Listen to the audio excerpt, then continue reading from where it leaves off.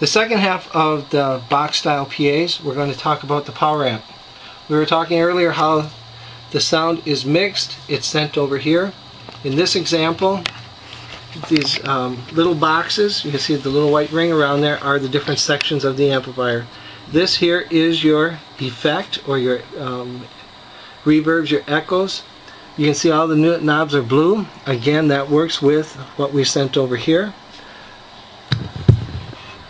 As I bring up, check test, as I bring up the effect, you can hear it in there. Check test, 1 2 2 1 2, check test.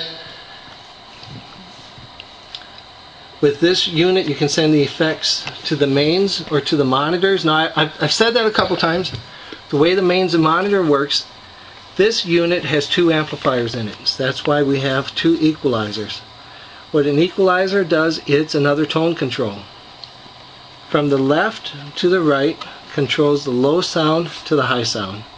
You can see the numbers. This stands for 63 Hertz. This controls something that vibrates 63 Hertz. This is 125, 250. As the numbers go up, the sound gets higher. There's a LED array here. When you're mixing sound, you try not to get it into the red. We're not loud enough to do that. Here is another equalizer. It's hard to tell on this one, but if you look over by my finger, there's a little button there. You push this in, it separates the left and the right. It then turns it into the monitor and the main. So this equalizer is what the people who are singing, the musicians, they can hear themselves. The bottom one becomes what the musician or what the listeners are listening to. So that's a really good selling point. Getting over to a couple other features. This one has something called the feedback ferret. It's a great way to explain how feedback works and how this unit gets rid of it. What you do is you hold the button until it starts flashing. What it's doing is it's dumping all the memory that's in there. Right now it's flashing. I'm going to bring up the volume. Check, test, test.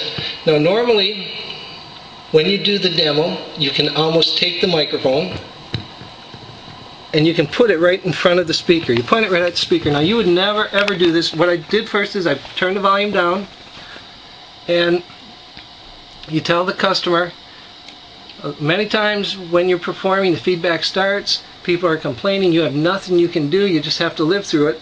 The feedback ferret automatically gets rid of it. Now as I bring the volume up, you're going to hear the feedback start, and you're going to hear just a little bit of a squeal. And as fast as you're hearing it, you can hear it get rid of the squeal. So it took it out. Now this squeal is going to continue until this light stops flashing. When the light stops flashing, then all of the filters are full. But normally that's at such a volume. Let's see if I can. This one has 18 filters in it. There, found it.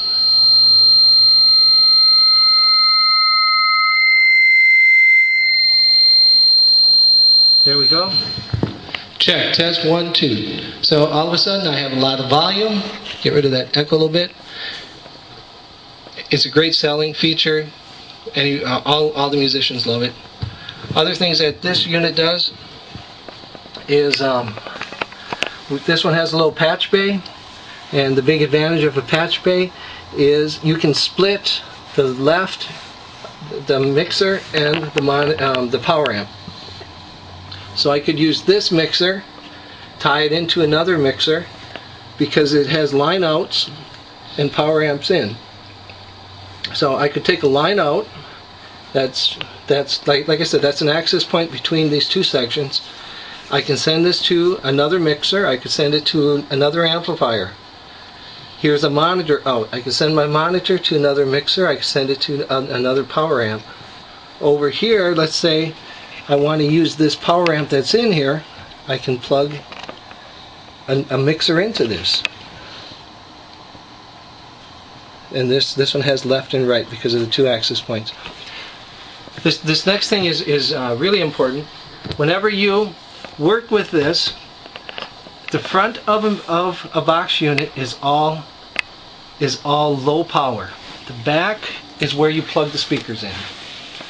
So you never want to take a microphone and plug it into here or anything else. Power is always on the back. That's important. And all that you need to do is where it says left side or right side, this is where the speakers get plugged into. It takes a 1/4 inch jack and you just plug it in there. It gives a little click. Make sure you use a speaker cord for after the amplifier. Anything before is a regular high impedance or instrument cord.